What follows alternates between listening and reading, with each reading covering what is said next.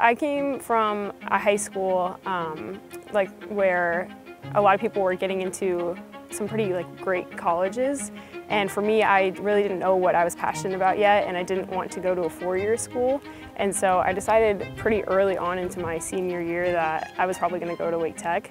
I cannot express how confident I was that that was the best decision for me, and I would do it all over again. Wake Tech is definitely just such a great school.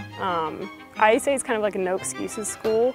Like, if your car breaks down, we have a bus to get you here. You know, if you're struggling to understand a topic, we have the ILC to help you out.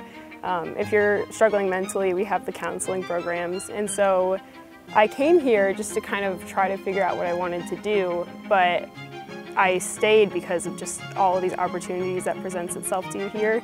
Like, this is like a legit school, you know. This place really is going to change you inside out and really prepare you for what your next step is.